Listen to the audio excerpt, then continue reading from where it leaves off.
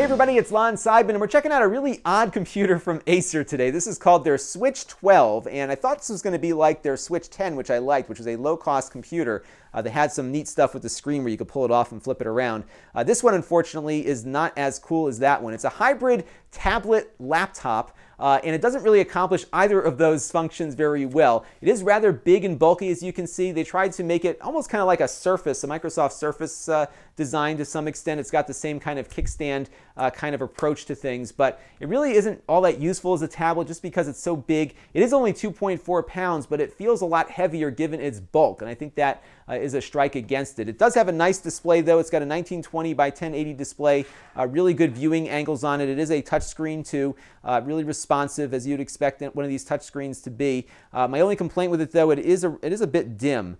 So it doesn't really get as bright as I would like it to. Now, this computer, because it is a computer, is running with a Core M processor. It's one of the new fanless chips from Intel. This is an 800 megahertz part, about the same as you would see in other Core M chipset-based computers that you'll find at this price point. So this is about $700, $699.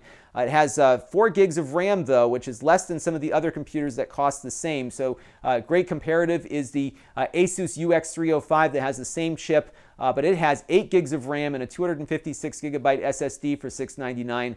This one has the same chip, but half the RAM, 4 gigs, and only 128 gigabytes of onboard storage for that same $699 price tag. So I think it's a little bit overpriced for what it is. Now, you'll see here that we've got it in kind of its hybrid mode here, where we have it propped up on the desk here, and there's no keyboard, but the keyboard actually lives in the back of the computer. Now, you can't, unfortunately, flip the screen around. That would be ideal because you would get a pretty easy way to flip back and forth. What you have to do, though, is detach the keyboard and then flip it around, and then you can use the keyboard wirelessly, so it is a wireless keyboard, or you can dock it with the computer here. And watch what happens. The magnets will kind of line up and it'll almost dock itself. It just snaps into place on its own. The keyboard is rigid enough that you can use it as a laptop, so it doesn't get all floppy on you. You can use it on your lap without any issues. It really is a sort of comfortable typing experience, I guess, on the lap.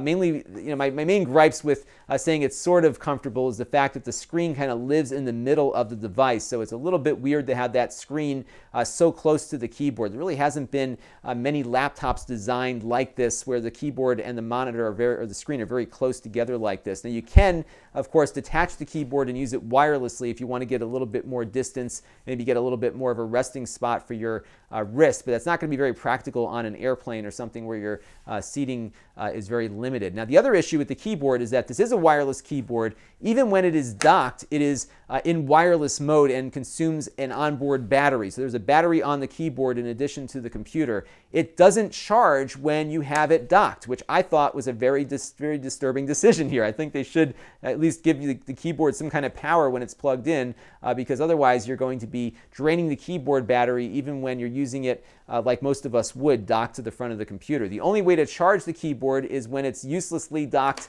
to the back of the computer. So you can certainly type on the keyboard while it's behind the screen, but you can't see what's on the screen while it's charging, which is unfortunate. It will charge the keyboard, though, when the computer is off, and it will charge off of the laptop's battery, although that's not a huge power drain. These keyboards are very low power consuming, but you have to remember to keep plugging the keyboard into the other side of the computer in order to get it charged, and I thought that was a very odd decision on their part. The keys themselves are tiny and spaced too far apart, so I really had a hard time typing very comfortably on it.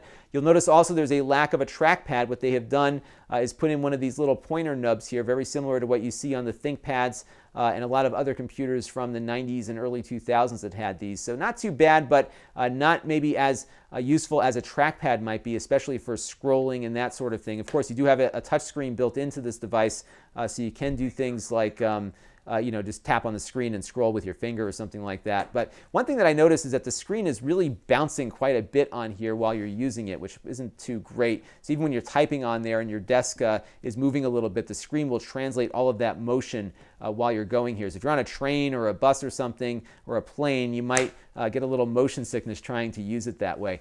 There are some ports of note on here, though. You've got a video out with an HDMI micro adapter there. You have a USB 3 micro adapter here, and this is for connecting USB 3 devices. So it doesn't have at least a regular USB 3 connector, so you're going to have to get some kind of adapter to get your hard drives and other USB 3 devices to plug into this thing, because it just doesn't have a standard USB connector that you'll see on most PCs. So that's a problem for me. There is a power adapter here, so you can plug in there. Now there is a regular USB port on here, but this is only a USB 2.0 port on this side, so it's a little bit slower than that other port on the other side of the computer. On this side, you have a volume rocker up and down.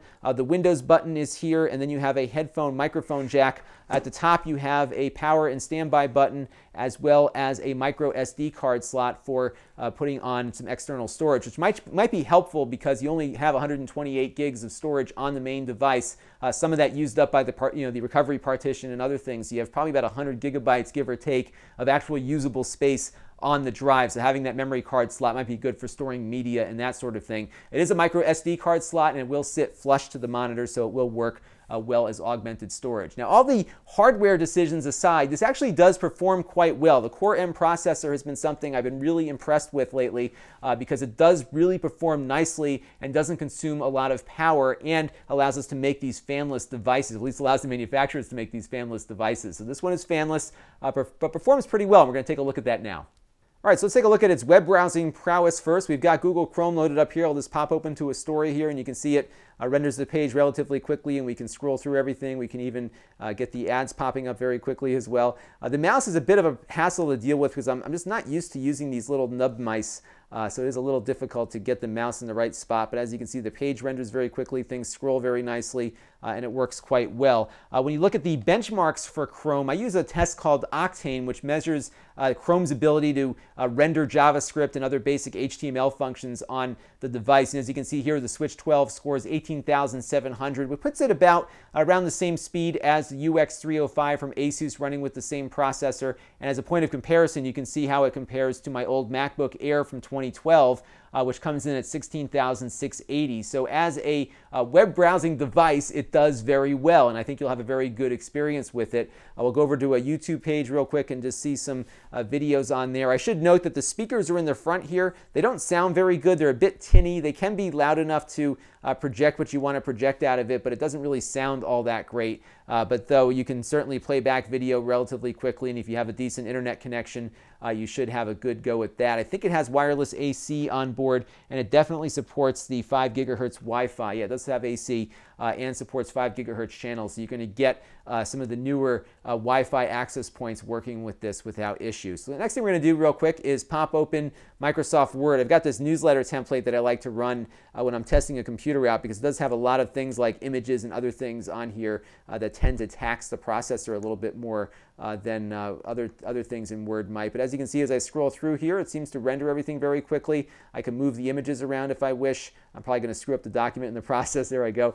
But you can see, though, it is able to make adjustments on the fly here very quickly. So if you're doing things like word processing and spreadsheets and whatever, you're not going to have any slowdown with this at all. And this is not a gaming device by any stretch of the imagination, but it can run games. And one great game to test on hardware like this is Minecraft. And I'm surprised by how well Minecraft is performing on here, because I'm getting better frame rates by and large than I am out of the Asus UX305 running with the same processor. So I don't know if it's just maybe the map that I'm on or something, but as you can see, I'm getting anywhere from like 80 to 75 frames per second. I'm running at about 84 right now, which is really, really good for a Core M processor. So this is a pretty impressive display here, at least for this particular game. And one last thing to talk about, and that is battery life. You'll probably get about 5 or 6 hours, give or take, when you're doing basic work tasks like productivity, word processing, web browsing, email, that sort of thing. That's about what I experienced with it myself. That was with the screen brightness up, so I think you might be able to squeeze a little bit more if you turn the brightness down on it, but not great battery life either compared to some other computers that might be out there at this price point. So I have to say, it's a shame because it performs well, but the hardware design is so bizarre that it really doesn't do either of the two things it tries to be, which is a tablet and a laptop. What I would do is look at other Core M machines at this price point, because they're going to perform about the same, but you'll get a computer that's better designed, mostly as a laptop. And then if you really want a tablet, there are some great like 8-inch Windows tablets running the full version of Windows 8.1 that cost about $100. So you can get a laptop for $700, the tablet for about $100, and you'll have the best of both worlds with two devices designed to be what they are for under $1,000 and you'll be happy to go ahead and in that direction, because getting this one just doesn't do it for me. It just doesn't really perform the two tasks it sets out to do very well. This is Lon Seidman. Thanks for watching.